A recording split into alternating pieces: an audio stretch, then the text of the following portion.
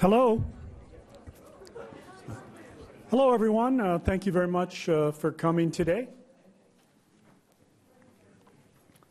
The Ford School class 456 and 756, very happy to host you today, and we appreciate again your coming.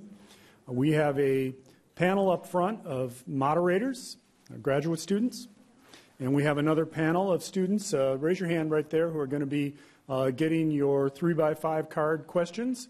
So the class has developed 3 questions that moderators will be putting forward first, and then as time allows, they will be taking questions in from the audience on those cards.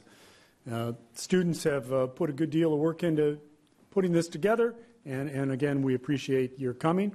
We've even attracted some city council members who are not running for election this year. So raise your hand if you're here. I see a couple of them over there. Yeah, it's great, Kirk and Julie. We appreciate you being here.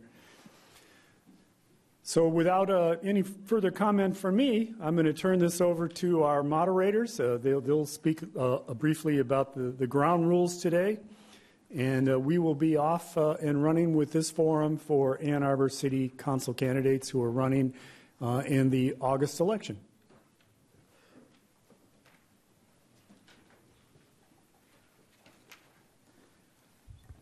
Good afternoon, everyone. Candidates, thank you very much for being here. And everyone in the audience, thank you as well. And for those watching at home on the live stream, we really appreciate you tuning in. Candidates, I know that you've already been briefed on the rules and regulations for today's debate, but just to reiterate, each candidate will have 2 minutes to respond to the question as well as to introduce yourself. You will be notified at the 1 minute, 30-second, and 10-second mark. A total of 3 pre-selected questions have been chosen for you. And then if time permits, we will have questions taken from the audience. So without further delay, I would like to start with the first question. Thanks.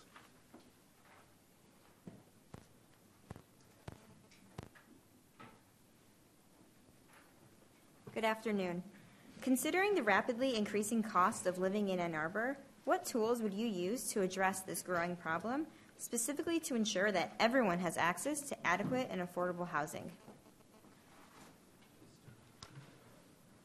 Oh, I'm sorry. We're starting with the introductions. Just kidding. Sneak preview, so now you have thoughts, but only think about your introductions now. So you each have 2 minutes to give an introduction about yourself and explain why you're running and what sets you apart. You can go ahead, sir. Beautiful. Can everyone hear me? Okay. I think I know most of you, which gives me a slight advantage, but I want to introduce myself again. I am Zachary Ackerman, a Democratic candidate for Ann Arbor City Council in the 3rd Ward. Ann Arbor and Ward 3 have been my home since I was 8 years old. My father is a computer science professor here, and my mother a computer programmer. So to almost no one's surprise, I had turned into a pretty nerdy kid by the age of 15. But my nerdiness revolved around politics. It revolved around government. So the summer before my junior year of high school, I emailed my city council member, Christopher Taylor. I wanted to learn about the city, how it worked, what it needed, and how we got there. And he replied. He invited me into his law office and took an hour of billable time out of his schedule and walked me through the entire city council agenda. All the nitty-gritty, all of the dirty detail that most people really don't want to know. But I did, and I loved it. And so we did the same every other Friday for the rest of the summer.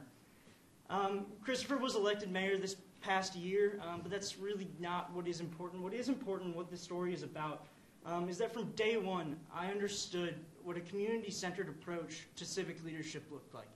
I understood what it meant to do constituent outreach and to be a community leader. That's the approach that we need for our city government.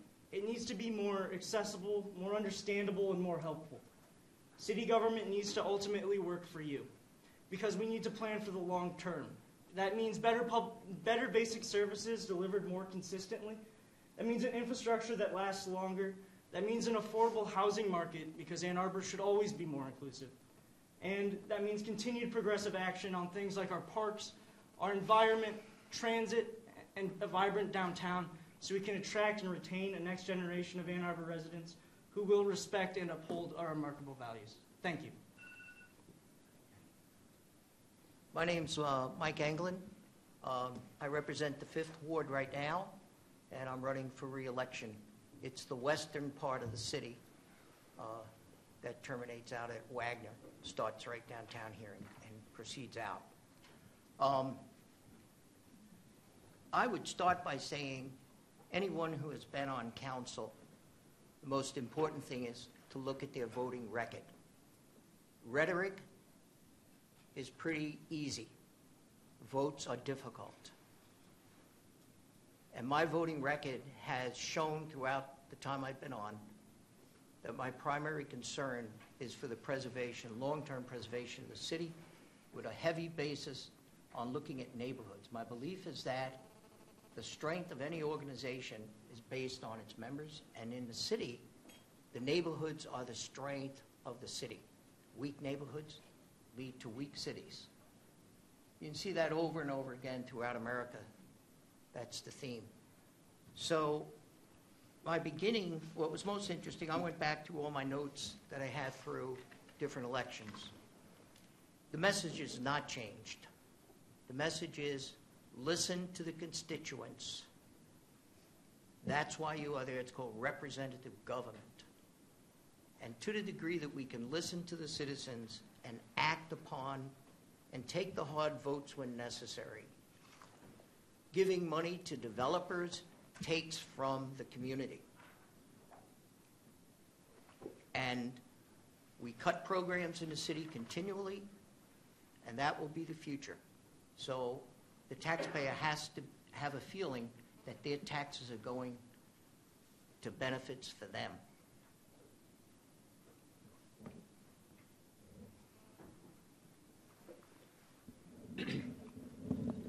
Maybe we don't have enough mics for everybody, but we'll share.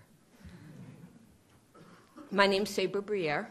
I've served on City Council since November 2007, so that makes me one of those incumbents.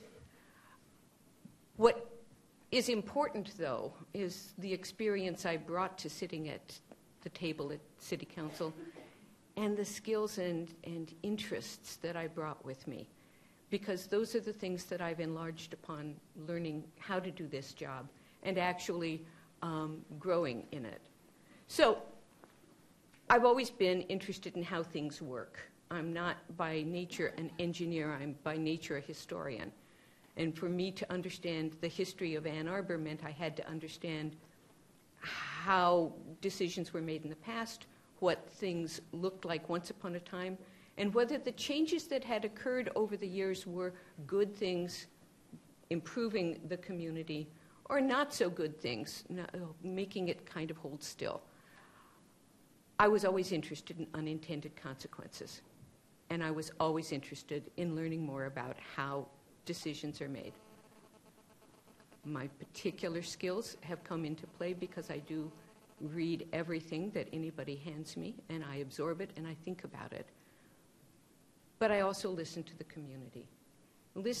One would get the impression that listening to the community is a good thing or a bad thing. It's just a thing. Members of the community may know a lot about their particular interest. They may know very little about something else. It's important to balance what you hear and what you learn and what you do in order to find the solution that works for the problem you've identified. I work hard at doing that, communicating with and listening to people, and then thinking for myself. Hello, my name's Jack Eaton. I was elected to City Council in November 2013, so I've only served 16 months, and I'm already starting my re-election campaign. I represent the 4th Ward, which is the southwest corner of the city. In my professional life, I'm a lawyer. I represent employee unions, primarily transit workers. I moved to Ann Arbor in 1985. I've lived here since. I've lived in the 4th Ward since 1998. My wife and I have raised 2 children who are now 24 and 26. When I ran for office in 2013, I promised voters that I'd listen to their concerns and try to find a response that helped them resolve those concerns. I identified my priorities as being improved public services and improved infrastructure. It's my belief that government has to provide those essential services and infrastructure if they're to be trusted to do things that are more adventuresome. And we're not doing a very good job. Our roads are a mess. Our neighborhoods flood. We have real problems. I've also been particularly attuned to looking at how we spend money. But I'm not going to get into that because I have 30 seconds. And one of the things that we were asked to do is describe how, or what it is that sets us apart from the others. And I think that it's my ability to listen to people with whom I disagree. For example, last night I attended a forum on nonpartisan elections, even though I'm not a big fan of that. I think that the way that you hone your own position is to listen to those with whom you disagree. Thank you. Hi, my name's Will Leaf. I grew up in Ann Arbor, went to the University of Michigan, recently graduated, and I'm running because I want City Council to be more critical, more creative, and more determined. And I want to use an example to show what I mean by that. So my example is road repair. So first, I think City Council needs to frame the issues in a public way and in a specific way. So for example, we have 55 center line miles of major roads in Ann Arbor that are in poor condition. That's according to the state of Michigan. So I got cost estimates from within the city about what it would take to repair those roads. And the estimate I came up with those numbers was $87 to $174 million. So that's a huge number. And we only spend about $10 million a year on road repair right now. So to fix that problem, we're going to need creative solutions. And it has to meet the size of the problem. So we need to spend more money each year on road repair and also do it faster so that there's not too much construction-related traffic, which happens if we spend more than $10 million a year. So in order to do that, I've suggested that we no longer subsidize public parking, which I think is bad public policy for a number of reasons, and sell city surface lots to raise about $30 million a year for short-term needs, and in the long term, reform zoning rules so that more people can live within compact areas within the city rather than sprawling outward into the suburbs. And that's a short and a long-term way to try to meet the problem. There's other solutions, and I'm not saying that I have all of them, but I think that's what we need to do is make solutions that fit the scope of the problem. So that's what I mean by critical and creative. By determined, I mean that we need to assume that we can solve our problems and pursue the best solutions that we currently have access to. So if that solution that I presented doesn't work or it seems unworkable, then we need another one. And we need to be tenacious and relentlessly pursue the best solutions that we have. Hi, my name is Jamie McGarrah, and I'm running for City Council in the 4th Ward of Ann Arbor. I am a resident of the city for 26 years. I'm a graduate of the University of Michigan School of Music in what's called a Performing Arts Technology degree, which involves manipulating and collecting information to be used in creative ways. I've been working for the university for over a decade as a technical support and server administration person. I also run a business on the side that does work with data and information, and also host a public affairs radio show that deals with technology and information. I am, I think, set apart from others in the sense that I have a lot of experience in working with data and information and a lot of experience in communicating with people about the information, looking up things, parsing that out. And I think another thing that gives me an advantage in terms of my interactions with citizens and would be an advantage on council is my understanding that we need to continue to build out our services and to make our community hospitable to future ways of dealing with sustainability, mass transit, pedestrians, bicycles, things that improve our way of life, but also allow us to attract citizens to our city so that we can continue building our infrastructure and maintaining it to the future. Information is key to that, and the things that I've talked about, such as mass transportation, et cetera, are key to building infrastructure and keeping it going long into the future. And I'm also good at sort of de-escalating situations in public communications with people, and a good diplomat. Good afternoon, everyone. Thanks for having me today. My name is Chip Smith. I'm a progressive Democrat, and I'm running to represent the 5th Ward on City Council. I moved here in 1995 to get my master's degree in landscape architecture at the School of Natural Resources and Environment. I never planned on staying, but here I am 20 years later. I've settled here. I'm raising my family here. And I stayed because almost immediately I fell in love. I fell in love with my neighbors. I fell in love with my neighborhood. And I fell in love with the city. In my 9-to-5 job, I'm an urban planner. I've spent the last 15 years working in city halls across the state to develop innovative solutions that improve the quality of life for everybody. Because of this real-world professional experience, I understand the financial, the social, and the environmental issues facing cities today, and I'm excited to bring that expertise to council. I got involved in local issues because of a university parking lot that we were having trouble with that's right in the middle of my neighborhood.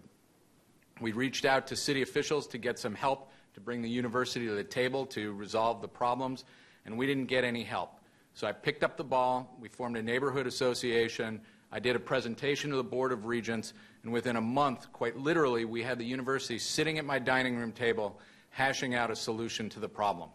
I feel a responsibility to help my neighbors when I can, and I was able to use my professional expertise to do that. I'm running for City Council because I love the city, and I believe it can be better. We can do a better job on affordability. We can do a better job of making our streets safer for people walking, for people biking, and for people driving.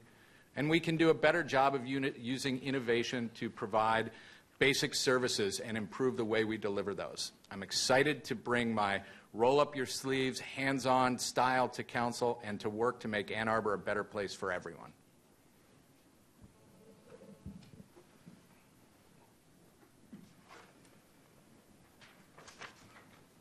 We're going to try this again. We're going to start with Mr. Anglin and go down, and then Mr. Ackerman will finish, and then we'll keep on moving down the line for who starts. So, considering the rapidly increasing cost of living in Ann Arbor, what tools would you use to address this growing problem, specifically to ensure that everyone has access to adequate and affordable housing? Our current situation for the last years has been the development of the downtown.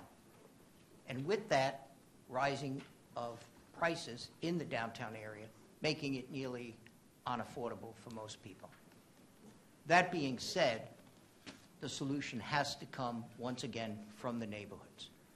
So if we were to think about building more high-rises out along commercial routes, could be a way through zoning that we look at a future that is more sustainable.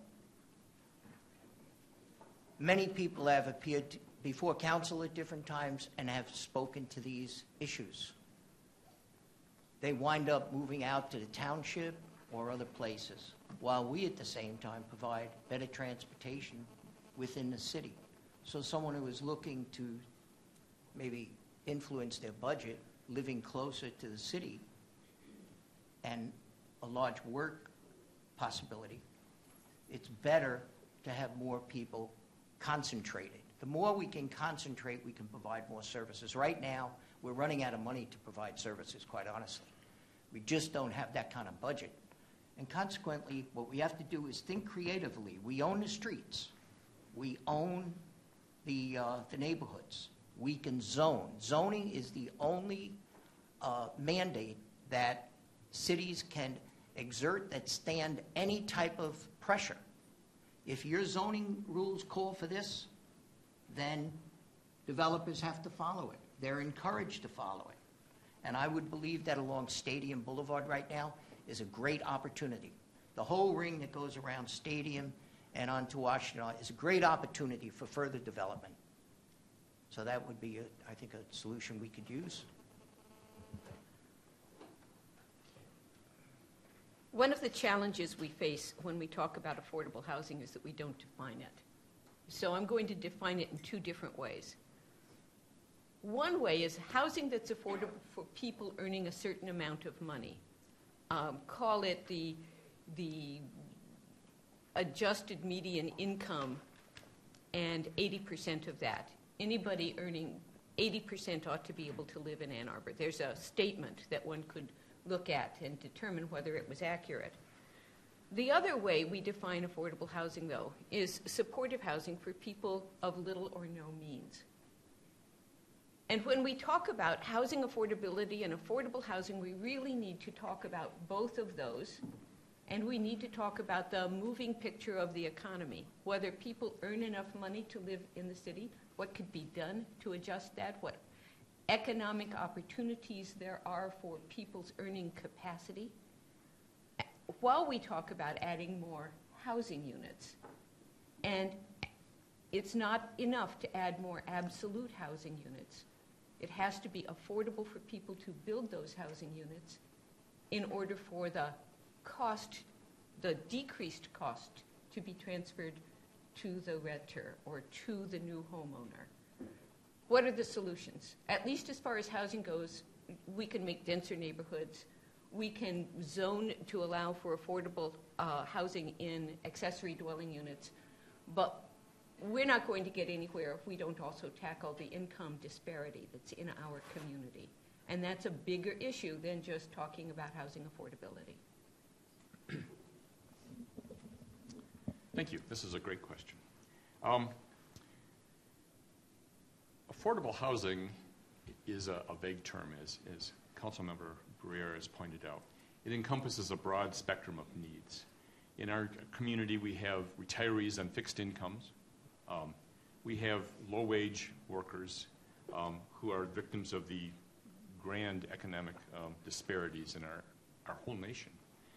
And we have people who are simply without homes because they can't afford anything. And so when you talk about affordable housing, you really have to focus on which part of that you're going to try to address and how to address that portion of it. We were presented with a $200 million plan to change affordable housing problems in the whole area.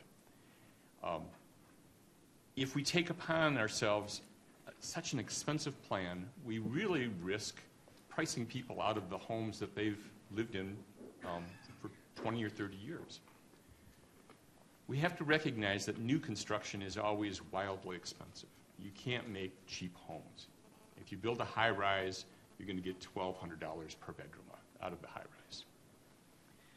Our town is gentrifying because we're successful.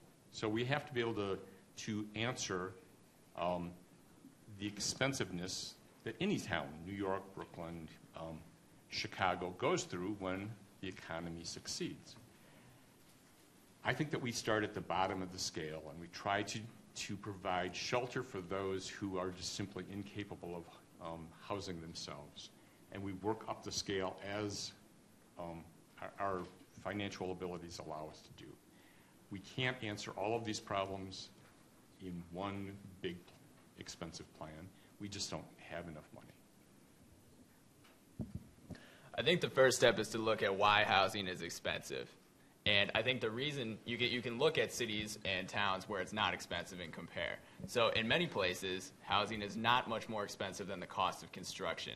I really recommend Ed Gleiser's paper on this, what's called zoning and the cost of housing, or zoning and housing affordability. And in many places, when housing prices go up, developers respond by building new housing, and then through competition, prices go back down. What stops that from happening is restrictions on supply, mostly through what we call zoning rules or just any sort of land use restriction. So what we have is minimum lot sizes, which restrict the number of houses that can go on a certain area of land. We have restrictions on the number of people who can live in each dwelling. We have parking requirements that require people to provide parking lots regardless of whether the people who live there want them.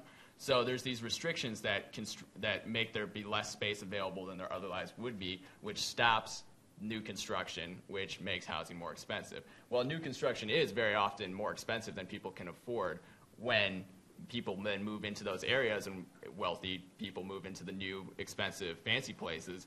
There is a decrease in demand in the other areas, so housing can filter. So I think that supply restrictions are what makes housing unaffordable in Ann Arbor, and we need to lift those supply restrictions, removing minimum lot sizes, removing parking requirements in a way that is politically acceptable to residents. So to do that, I think we need really good noise restrictions, we need odor restrictions, getting at the physical harms of development rather than just saying you need a half-acre minimum lot size. And I've suggested a couple ways of doing that on my website. One is those sort of performance standards, making sure you handle things like parking and noise. Another is to allow people to opt into a neighborhood mixed-use district, to presume in your comprehensive plan that we want to plan for people being able to live in a more walkable, compact way if that's what they want. I think, as you've heard from several folks already, there are multiple levels of affordable housing. I think that there are several ways to address that. First and foremost, of course, is zoning, and that deals with density. Now, density affects not just how many people you can get into an area, but it also affects the efficiency of mass transit. It also affects the efficiency and safety of pedestrians and bicyclists. And so I think we need to address through zoning some of the issues that can help us improve density. I think we also need to address a continual improvement of our mass transit. I think we need to address a continual improvement in our pedestrian and bicycling. When people spend less money on automobiles, they have more money with which to live. The rule of thumb is that your rent or your house payment should be about a third of your income. So that's a rule of thumb that we should work with when trying to analyze these types of things in terms of those who do have an income. So I think that addressing those bits of information, those policies, and getting bits of information from citizens about what are their concerns with the zoning changes. We know there's going to be feedback from the community. We want to find out from them what are their concerns. We've heard things such as they're afraid that these places will not be handled well, like these accessory dwellings won't be handled well because they would think it's akin to student housing. We need to find out what ways we can do zoning to where the tenants have respect for the property that they're on. We need to find ways in which we maximize our space for mass transit and for pedestrians. And I think this has to do with collecting a lot of data and communication, building on those things. This is a great question. Affordable housing, of course, is just one component of the overall affordability of the city.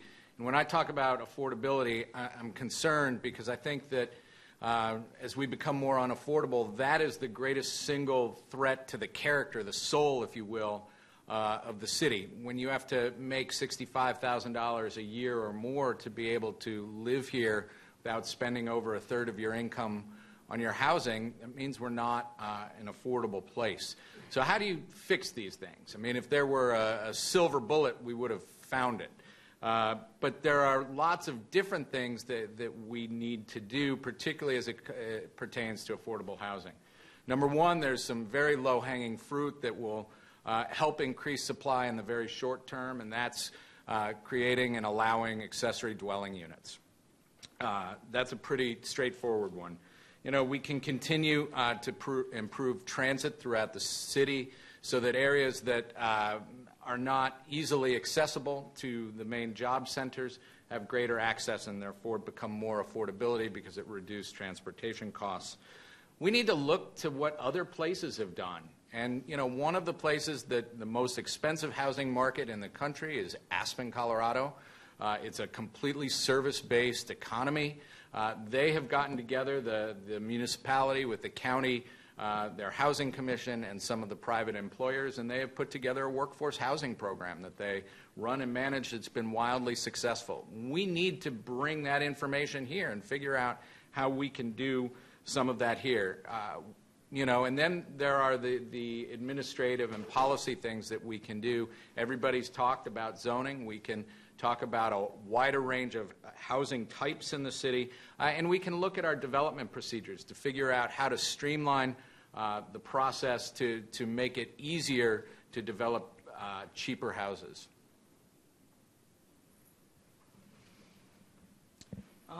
Thank you for the question. I think this is one of the most urgent tasks that our city government will be facing over the course of the next 20 years, and thank you for your thoughtful responses. I want to touch a little bit on the why of affordability.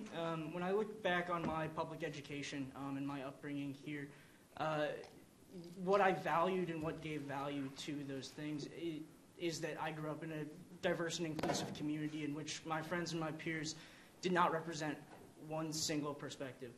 And that's not always going to be the case. We are pricing out our neighbors.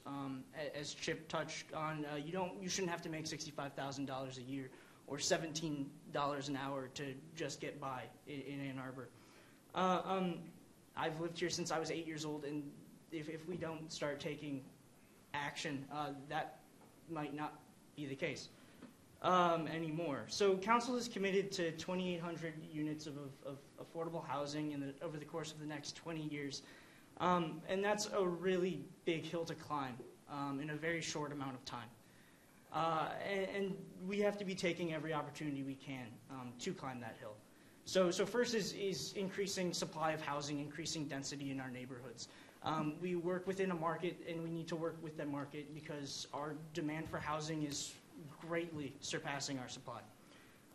The second is embracing these workforce neighborhoods, these workforce housing programs, because the people we're pricing out are often teachers, firefighters, bus drivers, young families, and that shouldn't be the case, but we need to make them successful by putting them near transit, by putting them near commerce, because transportation costs are a real factor in the affordability of a city.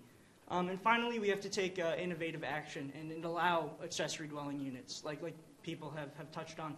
The county projects that 15 new units of affordable accessory dwelling units can be built a year. And projected over 20 years, that's 300 units, over 10% of our goal.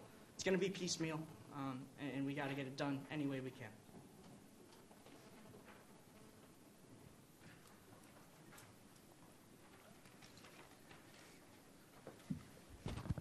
All right, for our next question, we're going to start with you, Mr. Smith, and work our way down the line this way.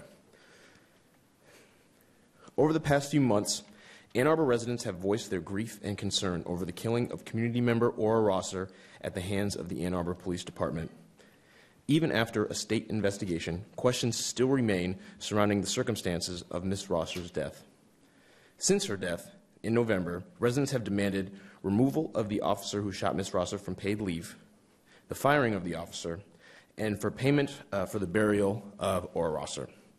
As a city council member, how would you address the concerns of community members, and how would you work to engage both the police and community to ensure that a tragedy like this is prevented from ever happening again? Again, you guys have done your homework asking some really good and really tough questions. This isn't an issue that's unique to us in Ann Arbor, though I think a lot of us were a little bit shocked that it could happen here. One of the things that I think we owe as council people, we owe the city, is to trust and verify and to always work through that process. I think in Ann Arbor we expect to be leaders in social justice, in equity.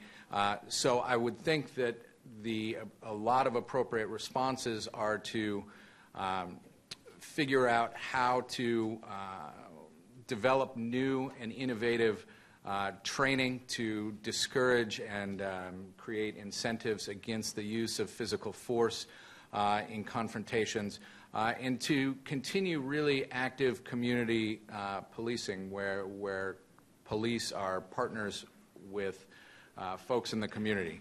I mean, I think that there is no question that this is a tremendous tragedy, and if we don't take the opportunity to learn from this and to improve the way that we treat everybody, how we deal with folks with mental illness or substance abuse problems, then it's on us as a community. This is an issue that I've talked a lot about on my radio show and in the community because there are some technological and some information aspects to it, and, of course, the humanitarian aspects to it. We definitely need to find ways in which citizens have an understanding of what actions police took and why. So that has to do with good communication between residents and the police department. Chief Sato has done some things such as started enrollment of police officers in a class to help them understand community needs.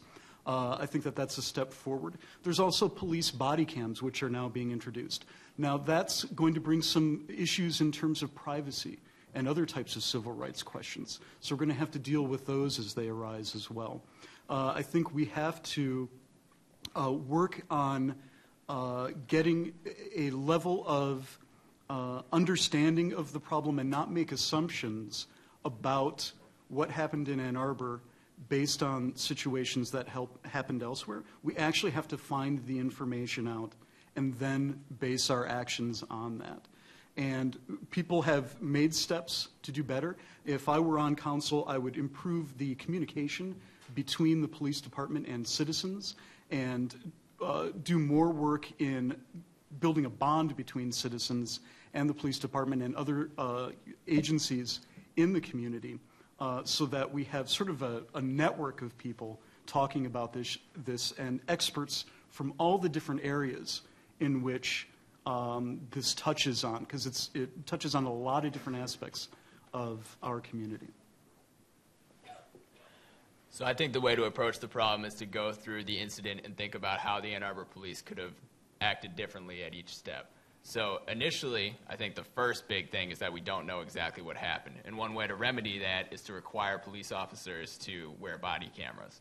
I think there are privacy concerns with body cameras, but I think they can be managed, and I think they would be an improvement. And I'm glad that City Council is now working towards that. And then there's the question of how much force is appropriate or to be prepared for. So in this case, there was a threat of a weapon, I believe. So I don't know if any policy change would ever have an officer going to the house without a weapon. But in some cases, it might not be necessary to bring a weapon, and that's an important policy to consider, is in what situations should lethal force be an option on the table. So then after the incident, I guess even before that is the question of when is lethal force necessary to be used, and I think there's important policies on that in place, and they should continually be evaluated. But then after that, I think there's another big important issue, which is the investigation, and I think the investigation needs to be independent. When a police officer shoots somebody, it doesn't make sense to have the police investigate that incident and try to be a neutral party determining what happened. There should be an independent investigation, potentially from a higher level of government, but ideally fully independent of the police, that tries to evaluate what happened and then takes the appropriate steps to reprimand or punish the officer if something bad happened, if something inappropriate occurred, or vindicates the officer if nothing did. Just 2 minutes. We have an excellent police department in Ann Arbor. Chief Cito recognized how controversial this was going to be, and he asked the state police to conduct an independent review. Now, people who are automatically suspicious of police don't think that the state police are independent enough. But certainly, we did not conduct the investigation of this shooting within our own police department, and Chief Cito should be commended on that. We also need to recognize that even before Aura Rosser was shot, our police chief was working with the UFM Public Safety and the county sheriff to implement a body cam program based on the events that are happening in other communities. So we have a good police department, and we are trying to do as much as we can there. You asked what should we do as a city council. We really have limited authority. when the state police turned over their findings to the county prosecutor, the city council had no authority to second-guess the prosecutor. We could have fired the officer involved in this, but as a labor attorney, I can tell you that the city would not have won the labor arbitration that would have ensued afterwards. If the prosecutor decided not to go forward with the charges, a labor arbitrator isn't going to sustain a discharge of that officer.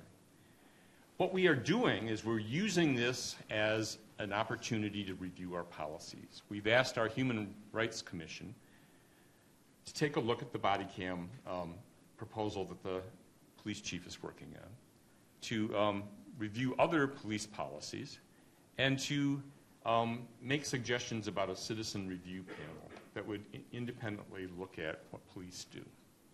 I've run out of time. Such a challenging question.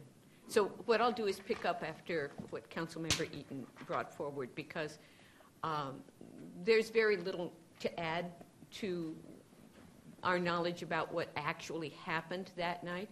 What's really important is where we go forward.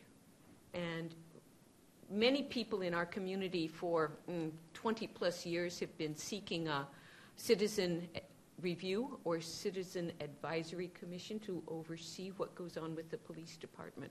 This has always been a challenge, because citizen review, something that second guesses a body that second guesses how the police behaved in any given moment, is something that becomes a real difficulty when we try to negotiate our contracts with the police department. Labor contracts are really an important and obscure thing for us to talk about, but as we talk forward, we have to look at, well, what do we want the police to be doing? And from my point of view, what we want the police to be doing is becoming better trained, better able to deal with tense situations, better able to really effectively and quickly assess the situation. We want to evaluate whether tasers or guns are the best mechanism for the police to always have with them, because police don't know when they get dressed what's going to happen during the course of their shift. We have to help the police constantly review what they have done and improve the mechanism, and more than anything else, we really need to re-engage in community policing, where the police are in the community, talking with, learning from, and working with the community. I want to thank everyone who spoke so far. Many of these comments are part of the dialogue that is taking place and continuing in our town. Perhaps my suggestion is to have a team of police who are trained solely in domestic violence. Those are the most critical and painful times for the police, keeping in mind that most policemen never use their weapon throughout their entire career. So from their point of view, from the family's point of view, I think the council, several of us here on council have listened to them, continue to invite the community to talk to us. I am in favor of a police civilian board, but not just review. Review meaning continual. We have an environmental commission. We could certainly have a commission that deals with this, because the police, many of them are willing to talk about things. My suggestion was, in a lot of tense situations, come back 2 days later, and you can make the arrest and do things much more quietly. I was a teacher, and to intervene at a time when someone's upset is totally inappropriate. And unfortunately, these people are put in this position. It's not an enviable position when people's adrenaline and an instant decision is demanded.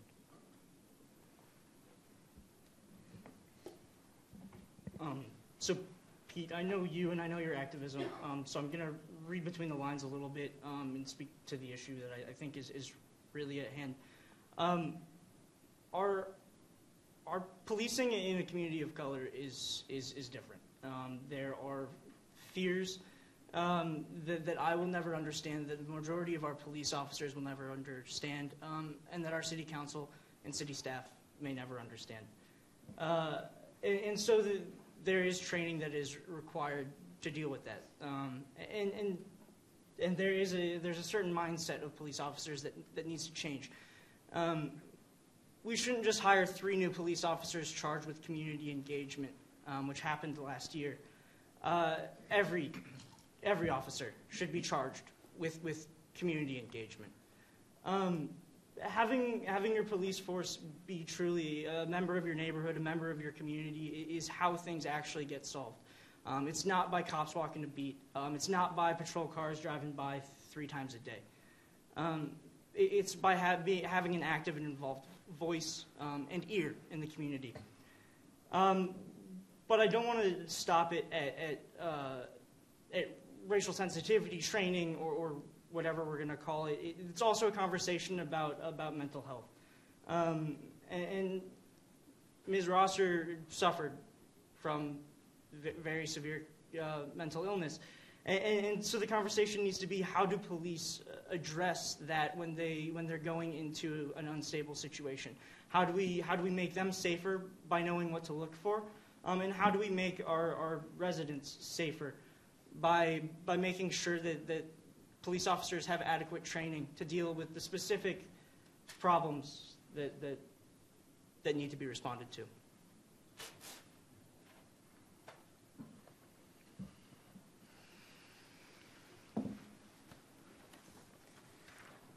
So a big thank you to the candidates for their responses so far. Before question number 3, I have 2 notes. One is if the candidates could please speak clearly into the microphone so the people at home can listen in. And number 2 is to anybody in the audience, if your cell phone's going off, please silence it because it's a little distracting. And this question number 3, we'll start with Mr. Candidate Margiera. Yeah, Margiera. And question 3 is, residents and commuters in Ann Arbor often cite congestion as a key problem. What initiatives and solutions do you propose to help solve this problem? What steps will you take to ensure that as jobs continue to grow in Ann Arbor, that congestion does not become even worse? So transportation congestion? Yeah. Right. Okay. So this is an interesting situation, and it's a situation that I've been doing a lot of research on the past couple of years. Being someone who is a pedestrian, a bicyclist, I'm aware by watching a lot of activity on the streets what happens, and I've been doing a lot of research and reading scientific papers on transportation. One of the things we have to do is we have to challenge some of our assumptions. Some of our assumptions are, for example, this came up earlier today, that wider streets actually means less chance of pedestrians being hurt. Actually, the research shows that narrower streets cause drivers to be more focused and to drive at a more reasonable rate. So examples like that are things where we have sort of conventional wisdom, but actually research and data shows that that's different. So we need to, as I mentioned earlier, focus on the way in which we zone things and the way in which we build out our infrastructure to improve density so that people have better use of mass transit. And we need to have clearly delineated bike lanes that are well maintained. This is something that's been fundamental in my platform. So those are some things that allow people to avoid using cars. In terms of cars, I'm a proponent of what they call the Michigan left. I actually grew up in the downriver Detroit area, which utilizes the Michigan left a lot. It actually, studies show, does decrease traffic buildup. And so there are things like that that I think we can try. This is something that involves, again, collection of data, analyzing it, and doing scientific research to actually validate the steps that we take to minimize traffic and congestion. And I think that improving facilities for maintaining bikes, bike parking, bike maintenance, things of that nature is another example of something that we can do. There's 3 things that I think the city can do about traffic that I know of, and these come from mostly from a book by Anthony Downs called Stuck in Traffic, which is a really great resource on traffic if you're ever interested. So I think the first thing you can do is affect parking. There's a pretty strict relationship between the amount of parking available in a city and the amount of traffic, because almost all vehicle trips start and end in free parking spaces, and the ones that don't are in metered parking spaces. So right now the city provides more parking than would exist in unsubsidized market. We encourage there to be, we build parking structures that are not profitable. For example, the new underground parking structure has $72 million that needs to be paid in bonds, and that's about $3 million a year over 25 years. And then the operating income is only between $500,000 and $1 million. So we're heavily subsidizing parking, and then eventually when these structures make money after we pay off the debt, we claim that the structures are profitable when really the market never would have provided those on its own. So we can reduce subsidies for parking. It's going to reduce traffic. And then there's two other things as well. One is that we can do road repairs faster because a big source of congestion is road repairs. The Michigan Department of Transportation has an innovative contracting guidelines, and you can implement those rules to do a thing called lane rentals, where you charge contractors for each day that a lane is closed. So that could make repairs faster, reducing congestion. A third thing is to try to change the way we do zoning to make destinations closer together. Jonathan Levine, who's a professor at the University of Michigan, actually has written about this subject, that the goal is not just to try to make vehicle speeds as high as you can, it's to bring destinations closer together as well so that you don't need to travel as far. And actually, what his study found was that the effect of moving destinations closer together was to increase traffic density, so it appears that there's more cars in each little strip of road, but it was still faster to get to more destinations. So those three things could reduce traffic congestion. I'm going to suggest that there isn't an easy response to traffic congestion, that we have a successful economy in Ann Arbor, and we continue to build that economy. It's estimated that we have 70,000 people who commute into town to their workplace or their schooling or whatever brings them here. And daily. So you have this huge demand because we have a healthy economy. If you go to a town with a healthy economy, like New York or Chicago or somewhere, they haven't found any easy response to congestion. It's just a fact. If you have a vibrant economy, people engage in that, and they are going to fill your streets.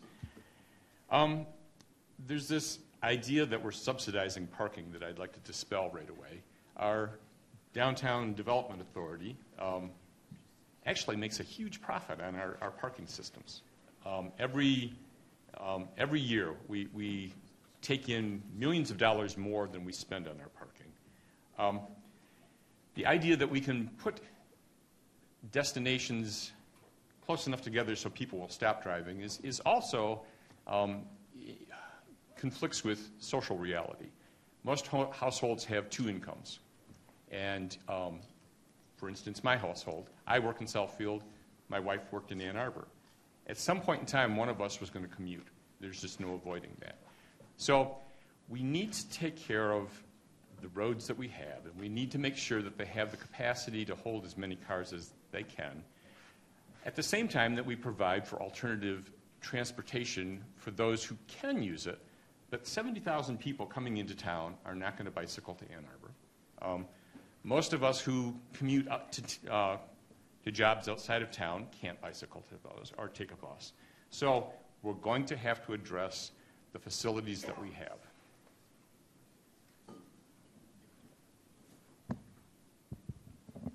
The reason there are so many books written on traffic is because it's a difficult problem. It's always a lot easier to talk about in the abstract. Putting it into play, actually putting those theories into play, is so much more difficult in ways that nobody anticipates. One of the things the city can do about congestion is to acknowledge that as a popular destination, a lot of the people who come to Ann Arbor are coming to Ann Arbor, they're not traveling within Ann Arbor. Another thing that the city can talk about is what the goal is for those streets. For many people, the idea of traffic is that you don't want to be part of it. You want to move as swiftly as possible to some other destination.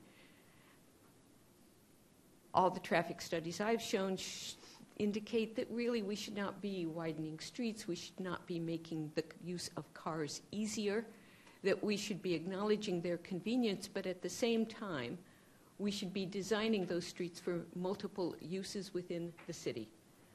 That means that the traffic lanes get narrower. That means we should talk about the speed limits. We should talk about the value of stop signs, stop lights, roundabouts, all for controlling traffic.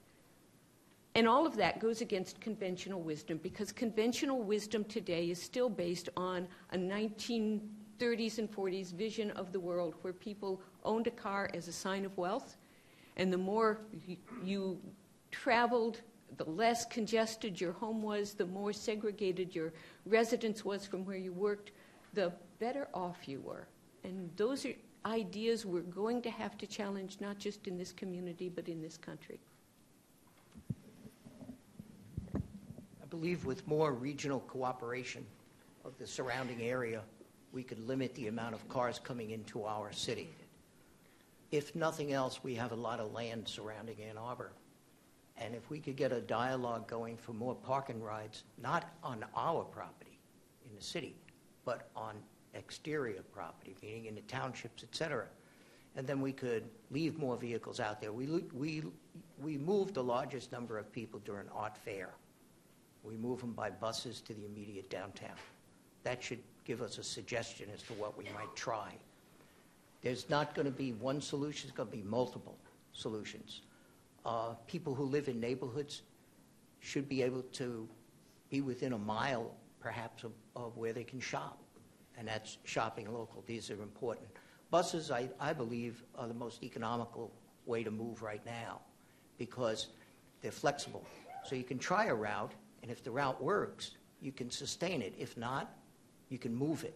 And that's why I'm more in favor of the buses. We did a good job, I think, moving in the direction of the east out towards Ypsilanti with our buses, and those increases have shown increase in ridership. People have to buy in. Ann Arbor can't afford to pay for people who are in the area who would like bus service into Ann Arbor. We'd love to have bus service, but you'll have to help us with the money.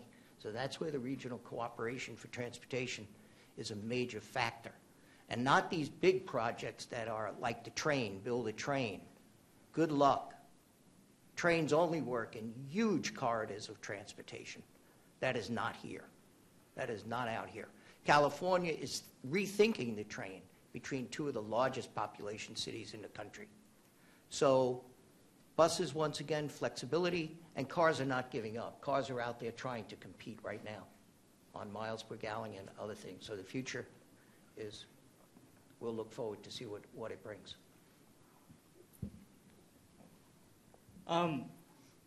Public transit is a public good, and that's because cars are not the future. Buses and rail are. Buses and rail allow for a more accessible, more affordable, and safer community. Putting commuter lots just outside of Ann Arbor in the townships doesn't necessarily work because the buses run where there are people, and that's in the urban areas. That's Ann Arbor, that's Ypsilanti. So we need to produce a system that works for people who can't drive, who can't afford to drive, and people who don't want to drive. And that starts with a successful bus system. We just passed a millage that will increase the hours of ridership by 44%. I think that's a terrific start, but we can keep pushing for more. Buses take cars off the road, which eases congestion, reduces your commute time, but also makes streets safer for drivers, bicyclists, and pedestrians alike.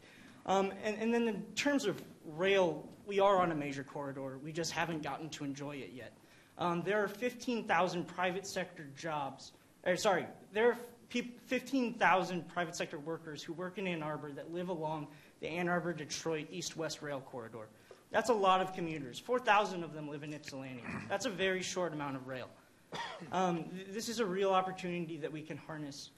And part of that starts with a successful train station, one that fully integrates us into a larger region and then fully integrates commuters into an Ann Arbor Area Transit Authority that can successfully get you around the city once you're here.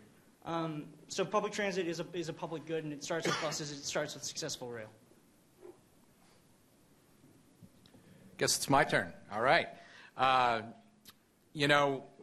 Participating in regional transit is really important.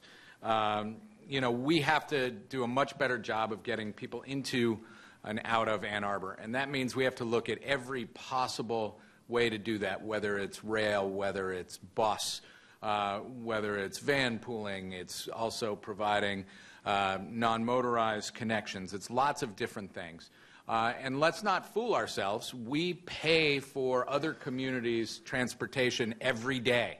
Our costs are in providing surface parking lots downtown. They're devoting our downtown space to storing cars. It's taking care of the roads in the city. So we need to be the leaders. We are the job center of Washtenaw County. We draw, as people have talked about, 75,000 people into work every day. So if we are not being the leaders in advancing this discussion of how we move people more efficiently, we're failing. That means really jumping in with both feet into the Regional Transit Authority, really taking a leadership role in that. It's not ruling out trains. It's not ruling out buses. It's not ruling out high-occupancy vehicles. But really, because transportation is such a multi-jurisdictional effort, we have to bring a lot of people to the table. And we have to be the entity that gets people over some of these pay-in differences. And we have to work together, and we have to be the catalyst to make it happen because we have the greatest costs and the most to lose.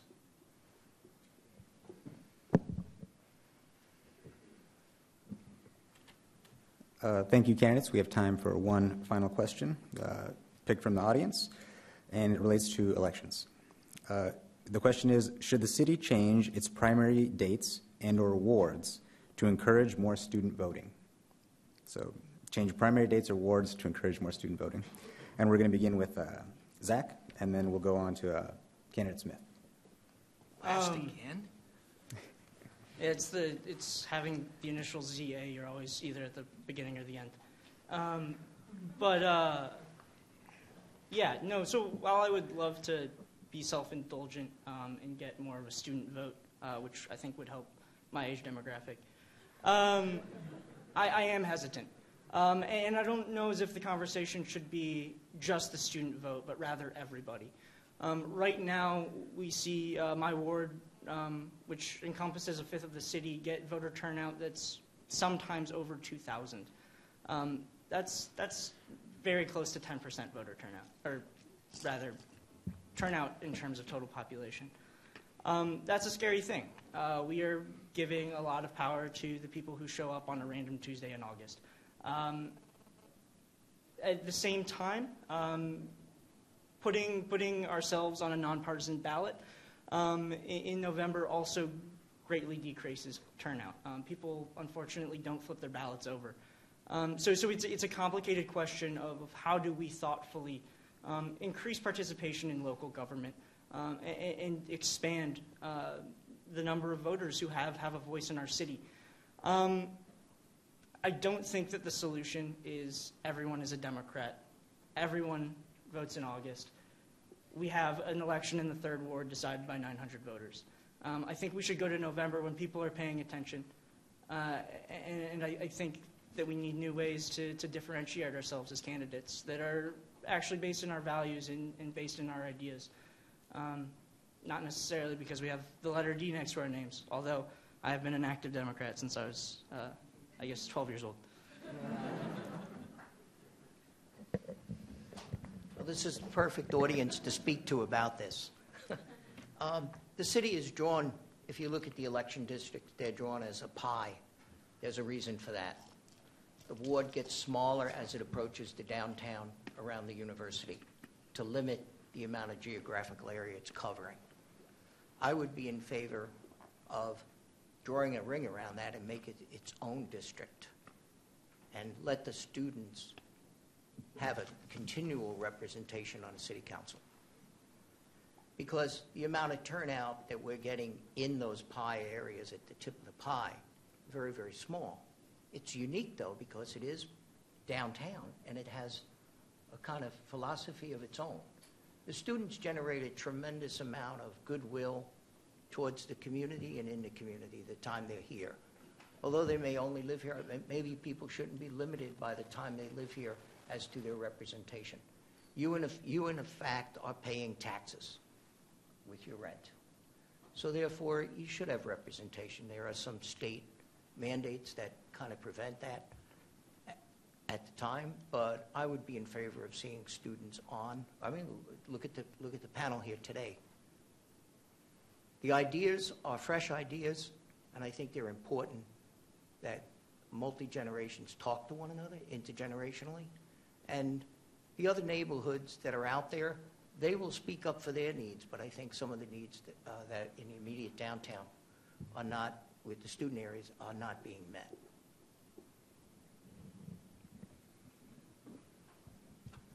So I'll be really bold about this.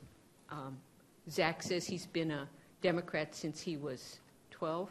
I've been a Democrat probably since I was born. My parents were New Deal Democrats, and those of you who know anything about the New Deal understand that that was a major political move. I grew up with stories about Richard Nixon, none of which were flattering. So I'm a Democrat. And when I moved to Ann Arbor was a Republican town. And you may not realize that, but Ann Arbor was such a Republican town that getting a Democrat elected in any ward was a real thrill. Frequently, we only had 1 or 2 Democrats sitting on city council.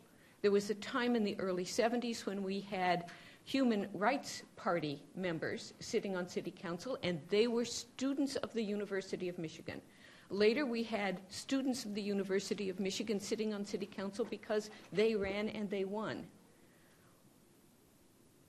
The reason the wards are designed the way they are was in part to make certain that an entire economic demographic did not belong to one council member.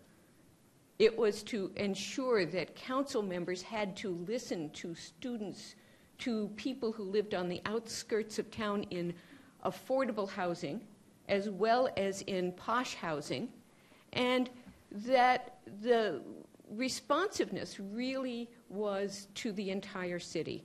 Nobody got just one problem area. We all got all the problem areas. I'm not in favor of talking about going to nonpartisan because I don't believe it's the right direction to go. Having a student ward, again, I'm really concerned that it changes the nature of how city government becomes responsive to concerns.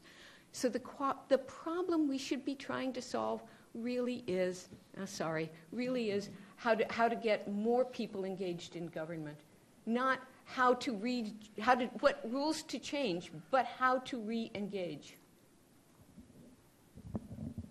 I'll point out that we incumbents are really challenged by this 2-minute rule. There were 2 elements to the question.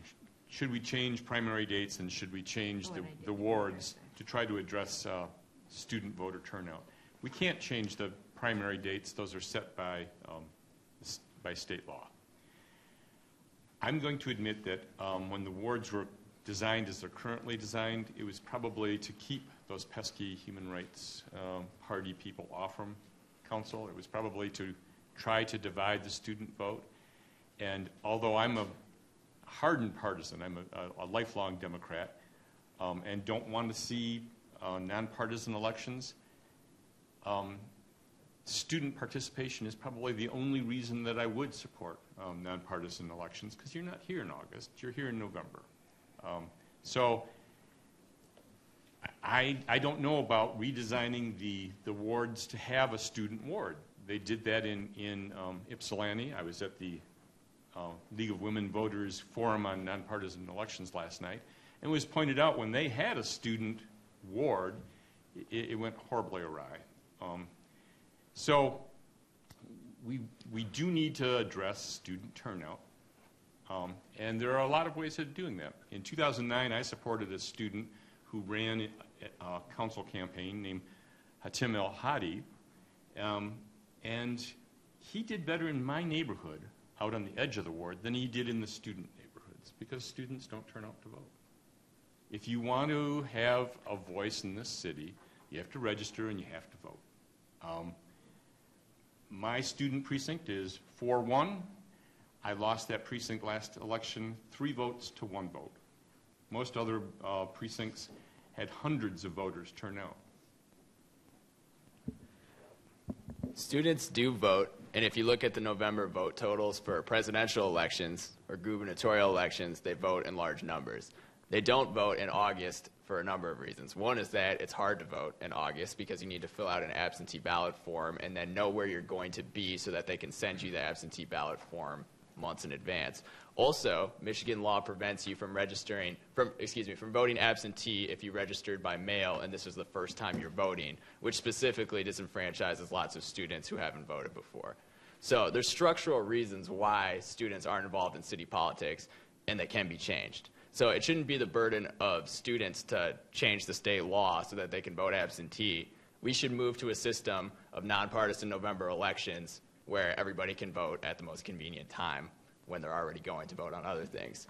And so some common responses I've heard to that, or counter arguments, is that the Democrat and Republican label provide valuable information about the candidates, and I disagree with that. We've had former Republicans change their affiliation to Democrats to now run as Democrats, and I think having one single word, which you could look up if you do even the most trivial information searching on the internet, is not worth disenfranchising students and people who happen to be on vacation in August and other people in the community as well. Another argument I've heard is that it would be a cluttered ballot in November if you have the elections, the city elections, at the same time as national issues. I don't think that's a serious concern because people can research both presidential issues and city issues, and then that hassle of filling out the second half of the ballot is much lower than the hassle of being in the city at a different time and going to the polls on a different occasion. So I support nonpartisan November elections, and I think it's a civil rights issue that we make it happen. I think this is a very important issue. We definitely want student input. You are people that contribute not only financially to the community, but in terms of working in the community, et cetera. So I think it is very important to get student input in local government here. That being said, I think we need to do more research to actually determine the best paths. A lot of people are putting different discussions forward. You've heard about the League of Women Voters having these summits for people to talk about it. I think we need to flesh these issues out more before we commit to changing a system that may put things in disarray. There is an advantage to identifying with a particular party, and I think if you look at situations where people have changed their identification, they've maybe changed their identification, but they haven't necessarily changed the things that are represented by their previous identification. So it's more of a tactic of getting elected versus actually a change in perspective. That's something to consider. I think in terms of timing, we could possibly change the timing, but we want to be sure that we do it in such a way that the ballot is not overwhelming to people, and we have to be sure, again, to get people engaged so that, yes, we may change the ballot, but are people actually showing up, students actually showing up to vote in November for an off-term or off-year election that is not a presidential election or a governor election. So I think we need to do more research to really understand this issue. So I would not commit myself either way until we get more information from students, residents, et cetera. This is a great question, and I just want to point out and thank Council Member Kirk Westphal for bringing this issue up, bringing to the forefront in the community. I think it's a really valuable dialogue that we're having, and a really necessary dialogue. First of all, I will tell you that number one, I do support nonpartisan November elections. Last summer, in a very hotly contested mayoral race, I believe that there were fewer than 25 votes cast in 5-1, which is the student section of the 5th Ward. That's just not enough votes to really determine who runs the city. I don't support the idea of changing necessarily the ward boundaries to create a student-only ward or a student-centric ward, but I'm really energized by the ongoing discussion of how we can create more civic involvement, how we can create greater voter turnout. I mean, when we're deciding these elections about which of us will sit on council with, you know, between 3 and 10% of the people that live in each ward participating, we're failing. Like, that's just not good enough. We need to figure out how to fix this system and get more people involved in how we run our city.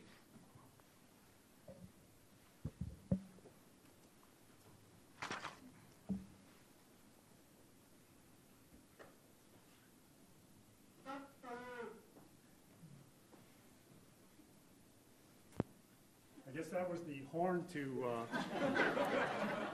to end the debate. And we greatly appreciate all of you coming. And again, I think this will be very beneficial for our students, and we appreciate those both within the Ford School community and without who came to hear us today. I was looking around the room, and having been at several of the different forums and debates in the past, this is probably one of the largest turnouts that these candidates will see throughout this whole election cycle. So again, our thanks to all of you for coming today.